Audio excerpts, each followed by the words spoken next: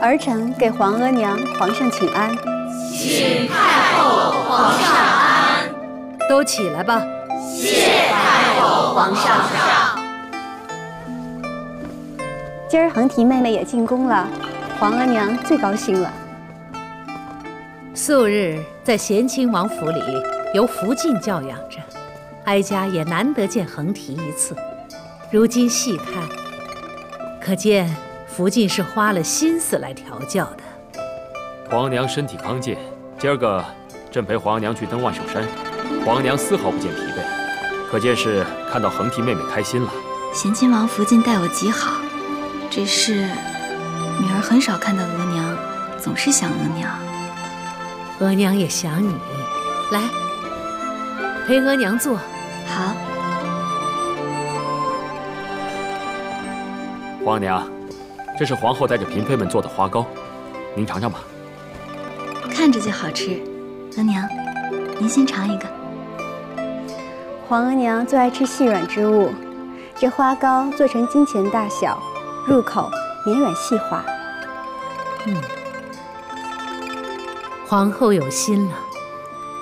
儿臣身为儿媳，只是想知道皇额娘的心思，以便让皇额娘更舒心。除此之外，别无他意。皇后如此光明正大的孝敬，哀家怎会不喜欢？咱们是皇家婆媳，比不得人家小门小户，一家人鬼鬼祟祟，互相揣测，闹得何家不能安宁。皇娘的话，皇后都听下了。皇娘，咱们插过茱萸，喝点菊花酒来庆重阳吧。甚好。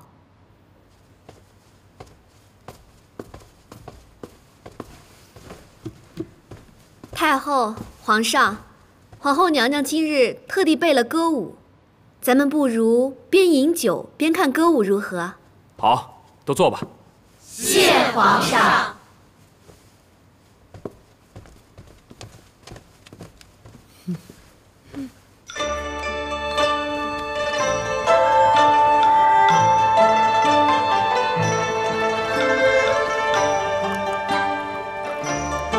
皇娘，儿子敬你一杯。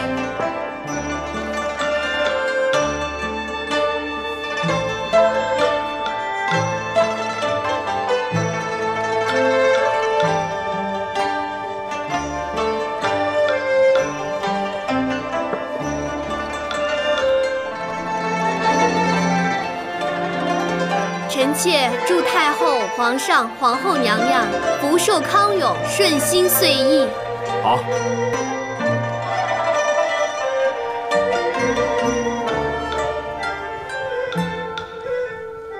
祝太后、皇上、皇后娘娘重阳安康。祝太后、皇上、皇后娘娘福寿安康。太后、皇上、皇后娘娘福寿安康。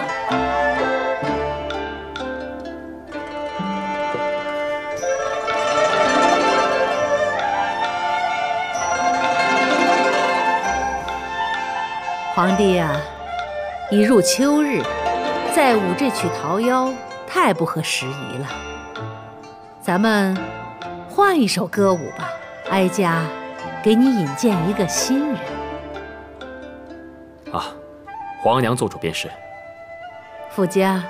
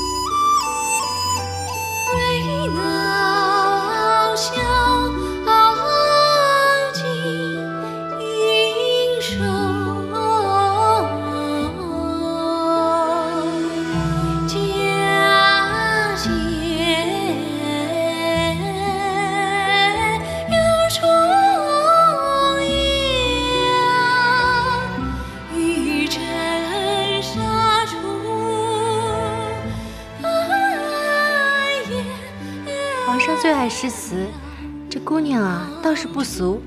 什么不俗啊？曲不成曲，调不成调的，唱的这是什么呀？这是李清照的《醉花阴》。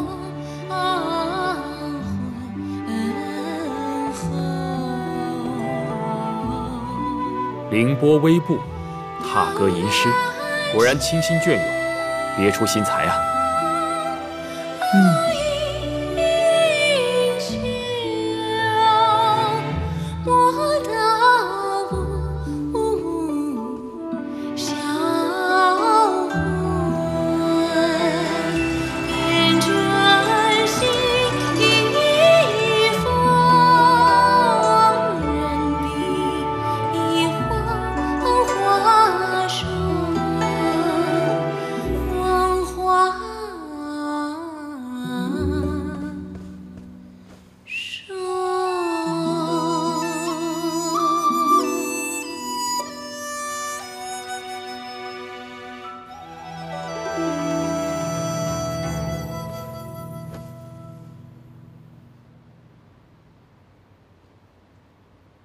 歌舞都唱完了，还不走近点儿？请太后、皇上、皇后安。好，今夜的歌舞甚好，你为何只念诗词啊？臣女不喜太过热闹的歌舞，反倒觉得古人的诗词更有韵界，需细细品味才得以一曲。臣女素闻皇上比圣祖文心之志，想来会得知音之感。皇娘精心挑选的人果然清丽，心思也不俗啊。这首李清照重阳思君的《醉花阴》也很合时宜。合不合时宜，哀家说了不算，只有皇帝你说了才算。皇上，这位格格是侍郎永寿之女，是满洲镶黄旗人。哦，出身倒是算贵重了。你叫什么名字？易欢，有心易欢城之意。易欢，这古代男女相悦，女子对情人的称呼便是欢字了。你这个名字很有情致。是，皇上博选，臣女平生最喜相见欢一词。那朕便是与你相见欢了。你姓什么？叶赫那拉氏。叶赫那拉氏。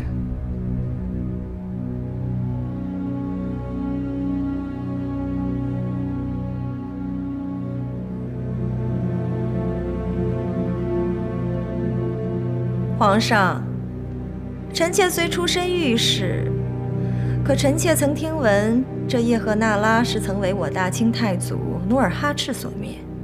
这叶赫那拉的首领金台吉死前悲愤不已，曾立下誓言，即便叶赫那拉只剩下一个女子，也要灭了爱新觉罗。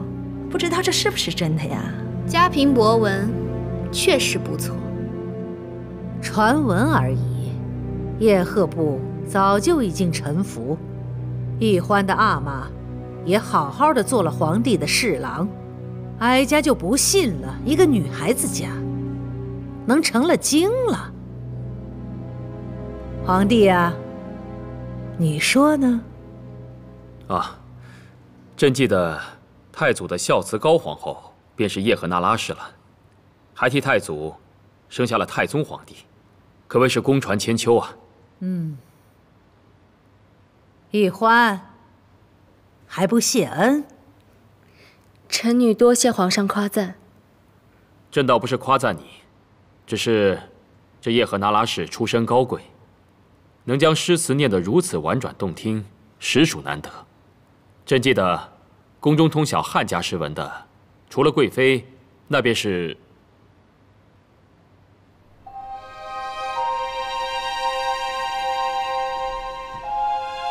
如今，这位易欢妹妹，倒是和如意姐姐一般，精通诗书呢。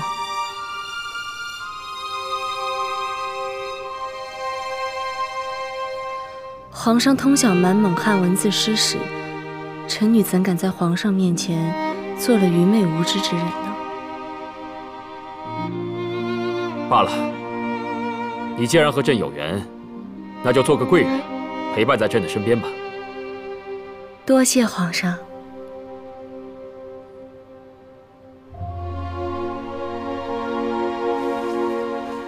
臣妾敬皇上一杯，贺皇上喜得佳人。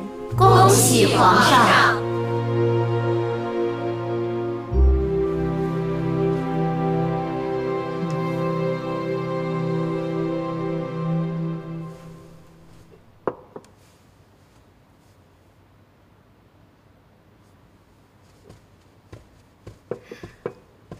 皇上，今日新人且歌且舞，咱们地上的热闹已经够了。臣妾的阿玛从外头寻了花炮盒子，不如咱们看看天上的热闹。好啊，是很应景。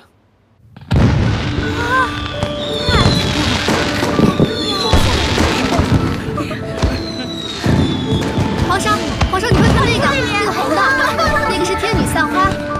好，旁边那个黄的，那个是金头线果。哦，有八仙过，金辉齐鸣，铁树开花。那个最别致的那个叫杨贵妃观牡丹。这个好美啊！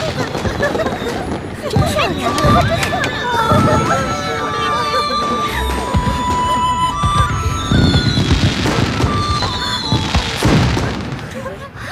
你不喜欢？这烟花虽好，也是热闹，但若做人都只能像烟花一样，热闹了这么一时就要回归寂寥，倒不如做着天上的点点星子，虽只有微光，却可以永远明亮。皇娘精心调教的人果然与众不同啊！你说话很让朕舒心，便赐封号为叔，此举储秀宫。谢皇上。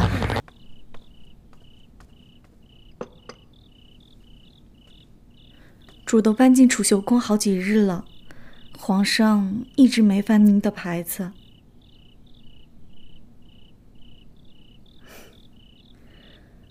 不急。自从我第一次见到皇上，我做梦都没想到自己能靠他那么近。如今真的能在皇上身边，我已经心满意足了。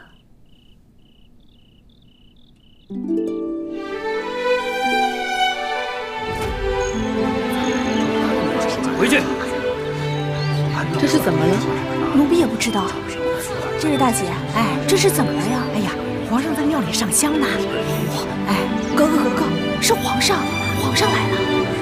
哇，果然好大的阵仗。阿玛总说皇上天纵英明，可是难道皇上突然来了，我们就不能敬香礼佛了吗？格格，咱们这是在京城，不是在诸暨，可不敢这么说话的。我倒要看看这个皇上究竟是什么样子。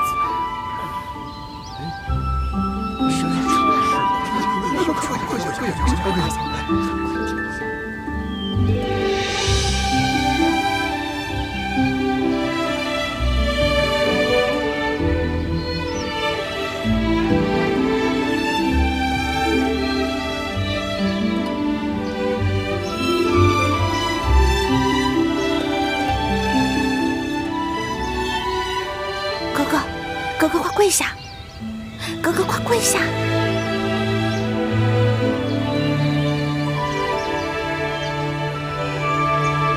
为什么他竟然和我想的一模一样？